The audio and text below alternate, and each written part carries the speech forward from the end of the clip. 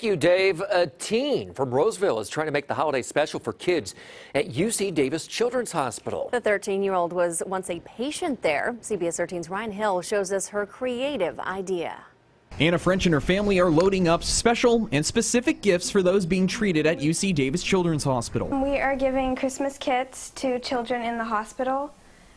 We have 60 kits here today full of Christmas trees, stuffed animals, and accessories to decorate them with. French was treated at the Children's Hospital 2 years ago for lupus, which left her bedridden during Christmas. She made sure her room was filled with Christmas spirit. You feel more comfortable being around not just hospital equipment, but something that actually reminds you of how it was decorated at home. For the last 2 years, she's been creating Christmas tree kits for the kids at the hospital who are currently in the same situation she was in 2 years ago. Her mom, Ty, is beyond proud of her daughter. Anna can empower herself to do things despite having lupus, and it just feels like quite the turnaround.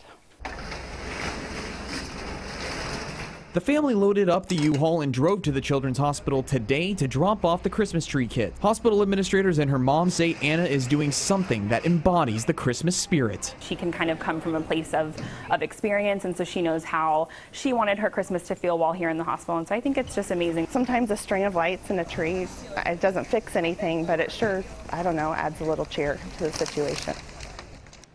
You know, we've been doing a lot of stories lately. It is great to see how many kids there are who are finding ways to give back around the holidays. Yeah, and kudos to the kids and kudos to the parents, too, because they're setting the right example. They raised them right. All right.